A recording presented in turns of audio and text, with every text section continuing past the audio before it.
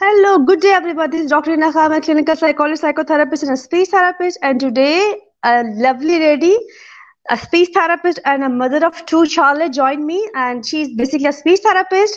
And especially in her introduction and in her bio, she mentioned that she's a mother of two children.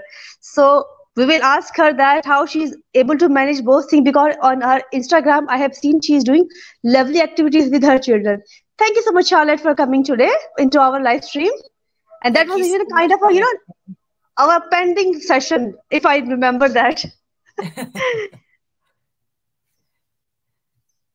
Sorry, I missed the last bit of what you said.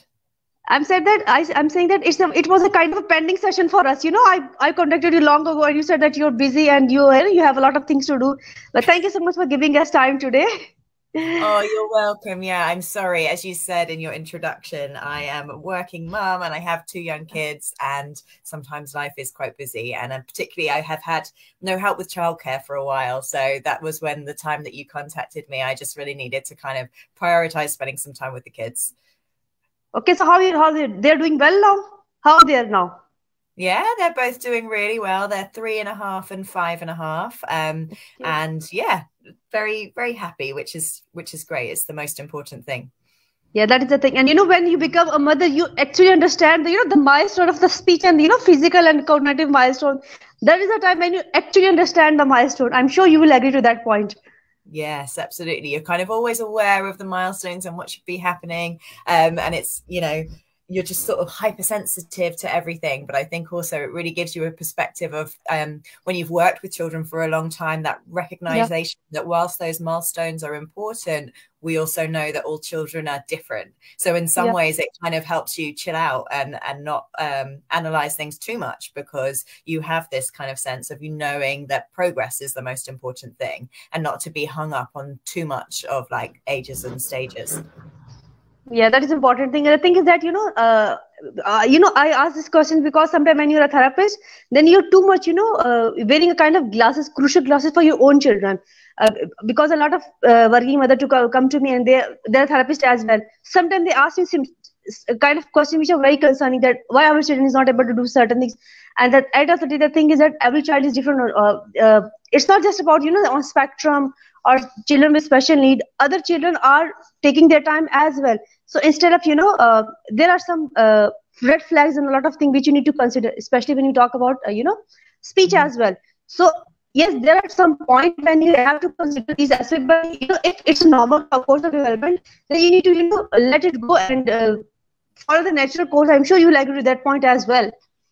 Absolutely. Yeah, definitely. I think it is hard sometimes to take a step back as a parent when you're also trained in an area. And I actually quite early on realized, and I still do this now, sometimes when I'm feeling confused about something, I say to myself, how would I respond if someone came to me at work with this question? What would be my advice to them? And I find it really useful actually to be able to detach myself a little bit in that way and think about what advice I would give to another parent.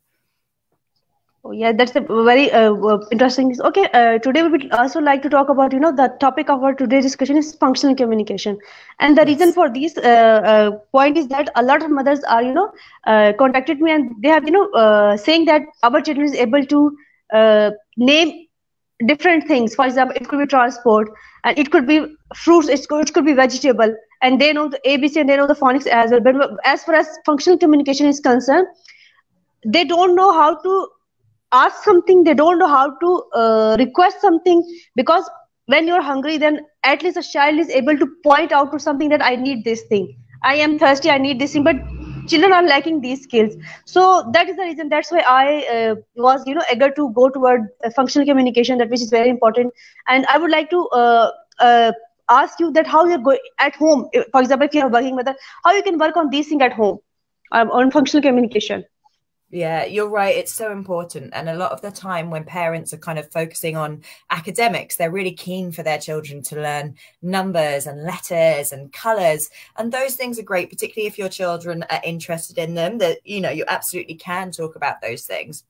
But it's really, really important that children have these functional communication skills. So as you said, that's things like being able to tell you what they want, being able to tell you if they don't want something, being able to ask for help, being able to tell you if they want more, being able to express their emotions, being able to tell you if they're hurt, and knowing body parts is really useful for that as well. So really like functional things. And sometimes that could be expressed non-verbally. So there isn't always a pressure on getting children to say these things. If your child's not quite at the stage where they're ready to express those things verbally, we need to give them an alternative way. As you said, you know, can they point to show you what it is that they want? But really for young children and for children who are developing their communication skills, we should be prioritizing those functional language skills above and beyond numbers, letters, those academic things a bit more.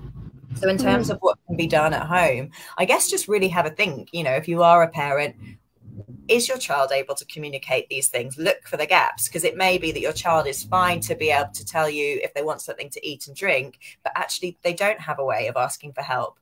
And the reason why these things are so important is because often if we're not kind of giving children opportunity to functionally express themselves, they can get really frustrated. And also parents get really frustrated as well. So it makes interaction like a negative thing. And actually the most important thing for language learning is that it should be a positive thing. The parents and the children should be having fun.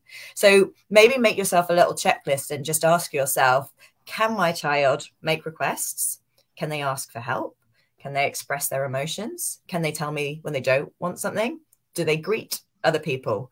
Can they tell me when they're hurt? Maybe make yourself a little checklist. And it may be that they're not able to say those things, but they are able to communicate that with you through using gestures or pointing or something else.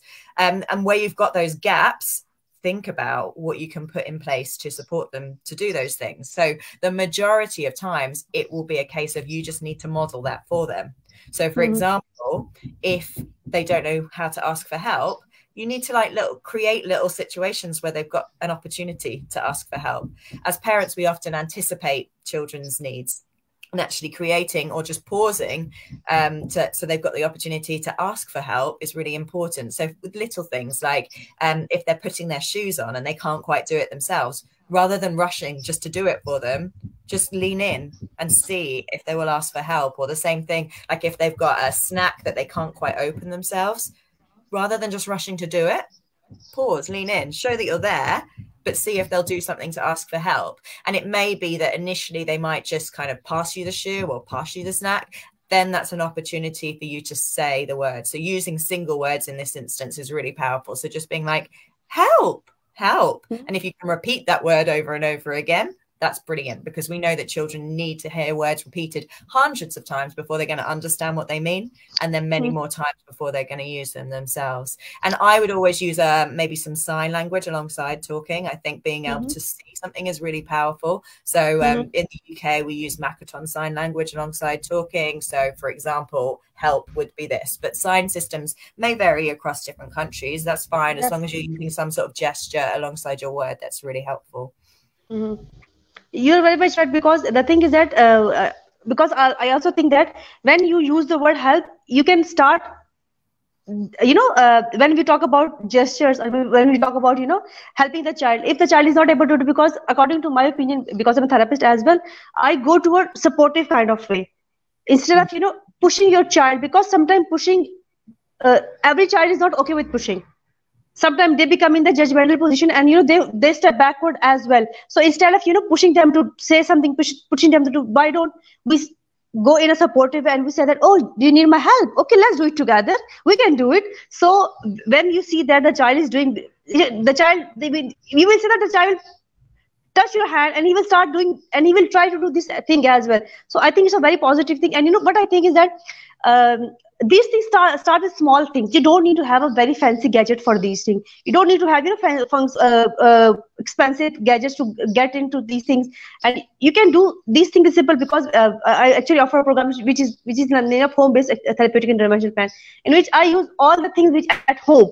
So you don't need to have something therapeutically expensive thing to do this. For example, if you go towards sorting, so you could have cupcake tin in which you can sort different things. So you need to be a little creative as well. But the thing is that I think sometimes why mother need to understand and know these things, because as a therapist you are too much. For example, you are saying that you have a lot of work to do. So as a therapist, it is very difficult for therapists to talk to the mother every day. What mother could do, she could take some guidance and she could apply these things at home. That's why I started, these live session on my channel, on my Facebook page, so that at least start getting understanding of the idea that what it is actually. Because when people don't know something, for them it's a very difficult thing, when they start knowing that thing, when they start understanding that thing, then they start understanding the disorder. For example, if they get that level of autism, so they think that their life stops, their child life stops, so they don't think about other than autism, other than the diagnosis. So I think they need to see, okay, what we can do about that. So I would like to share one case example with you. That case stuck in my mind.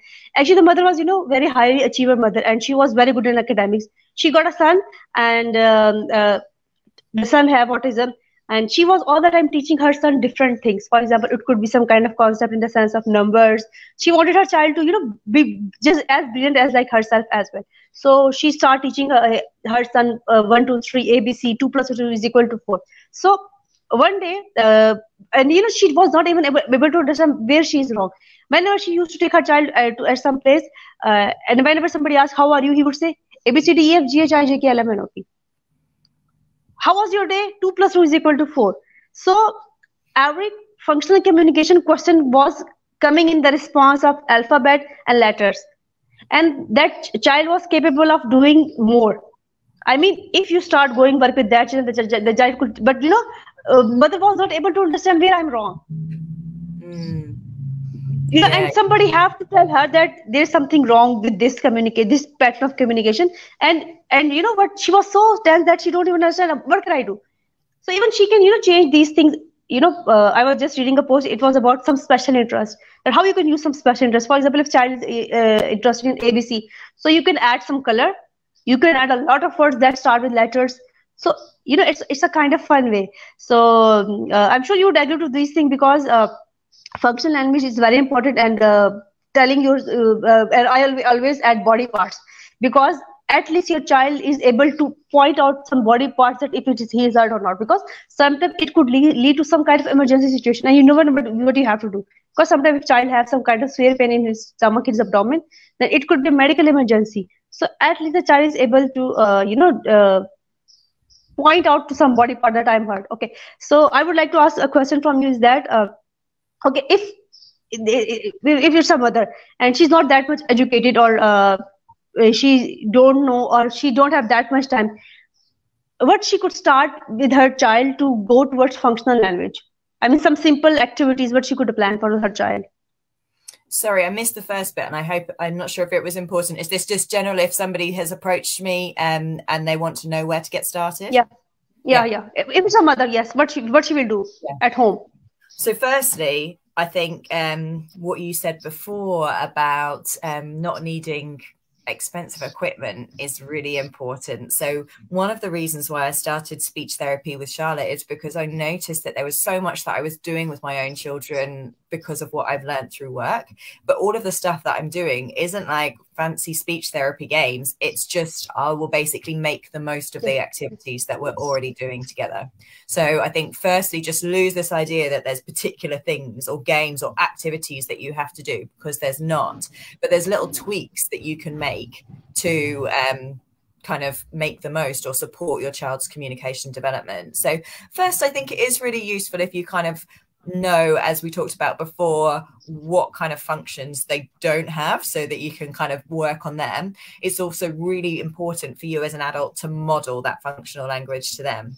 So, if you're working on being able to answer, as your example, how are you, then you as an adult need to be asking the other adults in the house, or if there's other children in the home, you need to model answering and responding to that question yourself, so that they kind of know what that social situation is. So lots of modeling yourself. And then there's some key things that you can do just to make the most of the interactions that you're having. So the first thing that you need to do is make a connection with your child. So getting face to face with them when you're talking to them is like beyond powerful. That's the most important thing that you can be doing. Also, just making sure that they're kind of taking a lead in the play, which I know lots of adults find really hard, but there's just so much evidence to show that children will learn so much more if you're joining them in an activity that they find interesting. As adults, we we often tend to try and direct the play or the way that the interaction's going. We've kind of got in our minds an end result as to something that we want to do. But for a child, it's so much more powerful if you can just take some time to join them and play in the way that they want to play. The other thing that's really important for children who aren't talking so much, and that might be just because they're young and they're developing their language skills, or maybe there's a speech and language difficulty, there's evidence to show that for those children, we are filling those gaps, filling that silence by trying to do too much of the talking ourselves. And whilst it is really useful for us to model communication, as I said before, we also need to have a bit of a balance. So we need to give models to our children, but we also need to allow them time to take a turn in the interaction themselves. So we can say something and then we wait for them to respond in some way.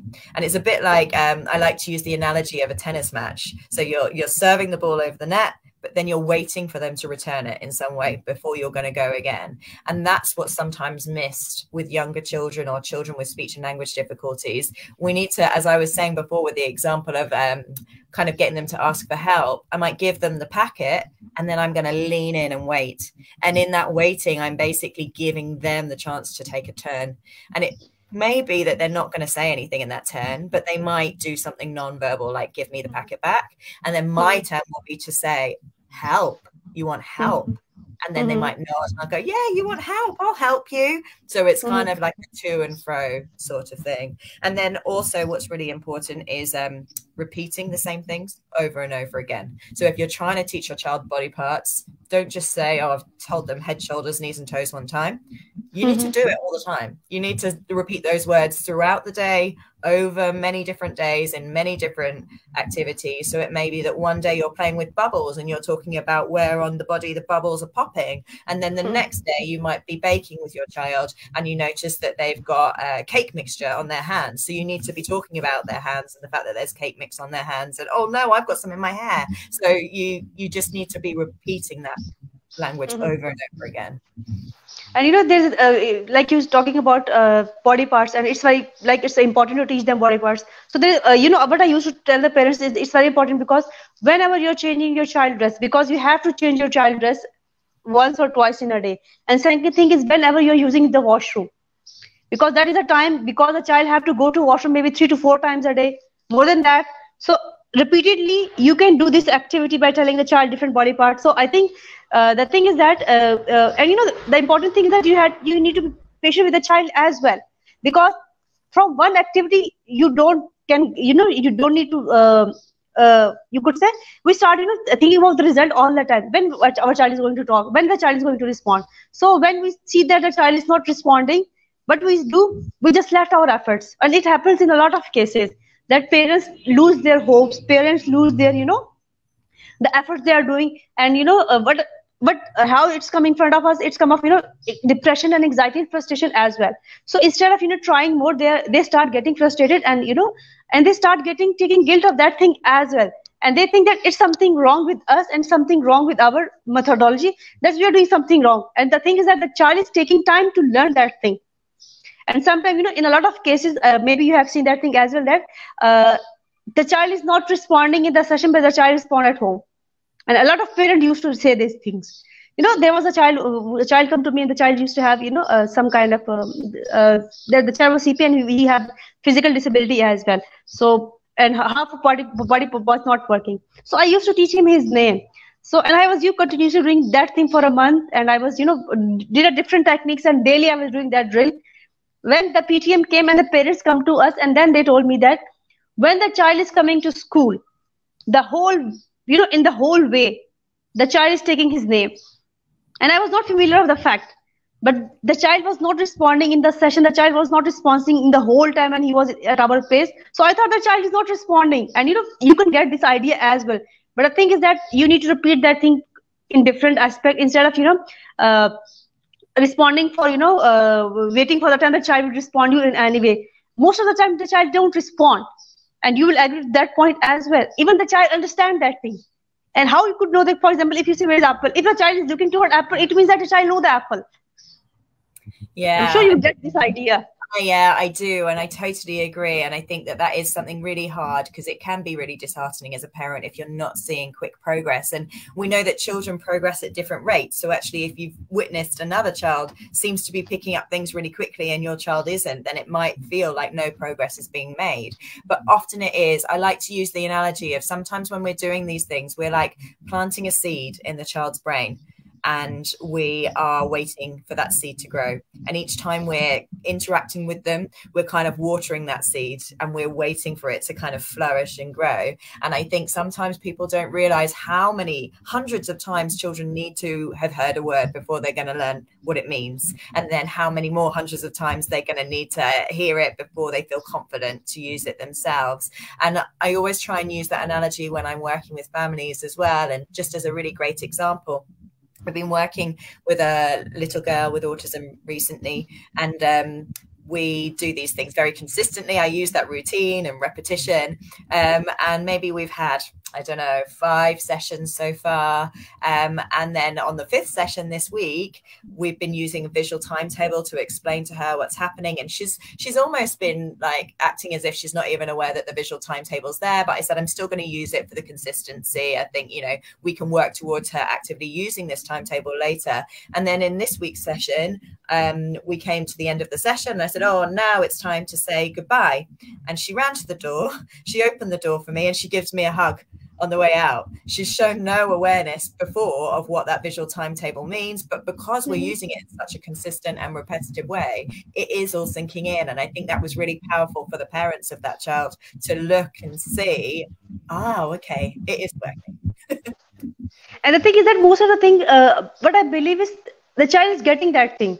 This is what I believe. But the response time is their own. But the thing is that it's, I think when you're working with a child, it's more about how supportive and positive environment you're giving to a child. Because a child is shy. Maybe a child is stubborn as well by nature. So that moment that he will, there's one very effective techniques that you need, you record the session, or you record the voice of the child when he's talking, and you just show that recording to the child and see how happy he is. And he's astonished as well. And I have repeated this activity. The child was so astonished. Or he was like, oh, I talk like that. It's me. So he got that encouragement as well. So there's a lot of different things to use the child encouraging. And most of the time, what I believe is always use a supportive way. Because as mother, when children are at home, you need to say what you're doing. And you need to tell them what you want. Because a lot of time, what parents are saying that the child is not talking to us, and the child don't understand. So the child is not listening to us. The child is not following the command. So what I tell to them is that you need to show them what does you mean from opening a door. How you can do that. So you need to open the door first, and you need to take the child and you need to open the door, because this is how you're cheating a child. Because child thinks I cannot do that thing as well. So you're just encouraging a child to do what you want to do and helping them what to do. And that is very important, because, for example, everything starts with help. Because when we were children, we don't know these things. Somebody teaches these things. That was our parents, our relatives, or from the environment. But there was some place where we were able to understand these things. But now, a lot of people are living in single family unit, where these things are more challenging. Because when people used to live in joint family system, they have a lot of support. So children used to get a lot of, a live model in their home as well. But now people are living in too much, isolated family unit. So sometimes they provide, a screen to their children, and child is, saying whatever they watch in the children. So if the child is able to copy that thing, it means the child is able to copy you as well. The child could imitate you as well. You need to, use these things. Okay, I would like to ask you another question that when we talk about communication, before communication is language, before language is about verbal and non-verbal communication, or receptive and expressive language. So how can we work on receptive language, which will turn into expressive language? So if we talk about the basic thing about receptive language. Mm-hmm. So yeah, there's lots of different skills that are involved in communication, and often expressive language, which is a child's ability to express themselves, is something that is the much more visible thing. So it's really obvious to people around them whether or not child is talking or not talking, but we kind of miss some of those things. I like to visualize it as like a pyramid, and so there's some other foundational skills that have to be in place first before a child is going to use their expressive language. So further down that pyramid, but what's often kind of like hidden below the surface, it's things like social interactions, attention and engagement skills, and also receptive language, which is understanding others as well. And they're really important functional skills that are providing, as I say, that solid foundation for children. And for most children, they tend to develop from, well, I was going to say birth, but actually there's lots of evidence to show that some of those skills, they develop in utero, actually. Yeah, it is actually. It's actually. And I would like to share, you just complete your sentence. I would like to share a very interesting story with you about that. That a child have that skill before birth. There was a video. You go ahead. It's interesting. There was a video. There was a video, and they have twins. The mother was, pregnant twins babies, and the mother went for, for routine checkup. And when she saw her, I don't know what it's called, sonogram or what it is called actually. So she saw the children was fighting with each other for space. I love that. They were fighting with each other for this space. So that is interesting thing. So, even if you talk about emotions, 3 basic emotions is, happiness, sadness, and cry. These are by birth. And research shows that those children who are, who don't have, hearing, or who don't have even vision, they even have that emotions as well. So these are things by birth. So if we talk about these things, even the child at age of 8 months, the child have the concept of 3D, 4 dimension actually. So we think that the child fall sometime, the child don't fall actually. He know that I am going to fall. That's why he don't go to that danger. So he have the concept of danger as well. So these things are basically you learn from that. And most of the time, you say you need to talk a lot of positive things. That is the reason that we say that we need to talk a lot of positive things in front of the child, and we need to give a very positive environment, because if a mother is happy, definitely the child will be happy as well. So that's how, human being is very, you could say, interesting creature of the God. So that's how they think. So interesting. Very interesting creature. They are interesting actually. And when you work with a child, you get astonished from the child, because I would like to mention the morning case. There was a very interesting incident happened in the morning. A child came after 2-3 days off, and he came and he was working with me, and we were working. So the other child go to that child, and he was greeting that child actually. So he was hugging that child, he was touching him a lot, and the child was getting annoyed, and the child was just like that. Teacher, give him time out. I mean, he was not saying him to that I'm getting annoyed, or don't touch me like that, and you are hurting me. He just starts saying, teacher, he is hurting me. Give him time out. So that is the way. And it was astonishing for us as well, that the child is not that much communicative. The child is, with the child have some form of intellectual disabilities. So he's 7-8 years old as well. So that is interesting thing for us. Before that, the child did not show these social communication skill, or you could say he, instead of saying something to that child, or instead of pushing that child, he came to an adult and asked him for help, that please help me out in this situation. If I will hit that child, it means that I'm going to fight with that child. So this is what we are called social rules, and socialization skill and age appropriate activity as well. So these things are interesting, and these things make most of your day. So okay, when you were talking, you just mentioned that important skill before communication. So I would like you to elaborate these skills, because parents used to think that if a child starts communicating, then his issues are going to resolve. I'm talking about those children who have special needs, who are different, who have autism. So is it just about the communication, or we have to look the aspect of behavior part as well? In terms of supporting the young person? Yeah. Yeah, of course. Well, we just need to look at everything, look at the whole child. Most people who have any kind of developmental difficulty, so that would include special needs and particular diagnosis like autism, they might be likely to have communication difficulties, but difficulties in other areas as well. And I think it's really important for us to not just see the child as a whole person, but the family as a whole person as well. So we really need to think about like what's going on for the child and the family as well. And I'd love to think that we can all work together as a team. So that might be the family, the child's education setting, and any outside professionals or specialist professionals like speech and language therapists, psychologists, all get together to really holistically see that child as the bigger picture. Because on top of any developmental difficulties they may have, the family might also have other things going on. So there might be other stresses in the family, things like housing difficulties, financial worries, health issues, bereavement. We know families are complex, right? Yeah, so I think we have a real responsibility when we're serving families to try and all work together and just see the bigger picture. And you can't work on any one thing in isolation, but also you have to acknowledge that there needs to be the right timing for things as well. So, maybe if there's lots of other things going on for that family at the moment, working specifically on functional communication is not their priority because there's something more pressing, and that's okay. We maybe deal with that first, and then we can address the kind of communication difficulties later on. That's my feeling, is that you can't treat any one thing in isolation because they're also linked. And I would like to, I very much agree, because very few people understand that family is very important. Whenever parents come to us, whenever the child came to us, and they think that it is just the therapist's responsibility to work on that child. So I would like to give you another example, and you will know, maybe those who are listening to us, they will get the idea how family is important. There was a girl coming, she was a lovely girl, and she was with autism. But she was, with the help, she started communicating, and in start she was only on words.